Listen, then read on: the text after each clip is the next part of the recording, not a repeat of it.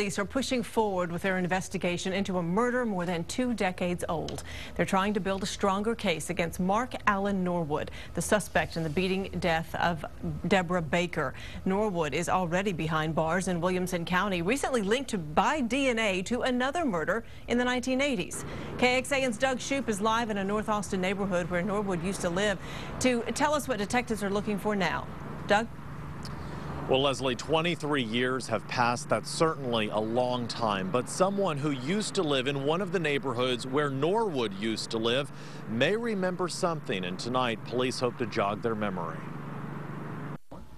This is what Mark Allen Norwood looked like around the time Debra Baker was murdered. He was 33, she was 34. Unfortunately, for the last 23 years, Debra's murder has been unsolved. Detectives say in late 1987, Norwood lived on Justin Lane, 2 blocks from where Baker was killed in January 1988.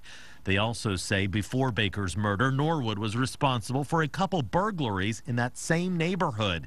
At the time of the murder, they say Norwood lived on Purnell Drive, less than 2 miles from the crime scene. Anyone that may have known Norwood might have been a neighbor, acquaintance that may have visited these areas, that may have known him around the approximate time frame of January 1988. We need for you to call us. Police also ask anyone who may have done business with Norwood to come forward. We do have some information that Norwood was working as a carpet layer around this time period.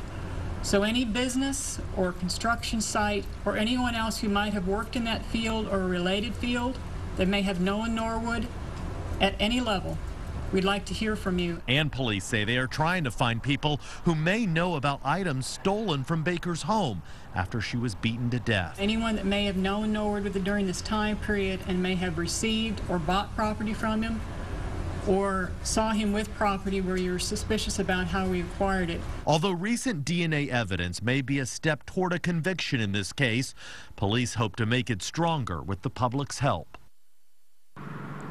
Now, police say this case is still very much an active case, and they say anyone with information is urged to call APD's homicide tip line at this number, 477-3588. If you do have information that leads to additional charges, you could be eligible for up to a $1,000 reward. Live in North Austin tonight, Doug Shoup, KXAN News.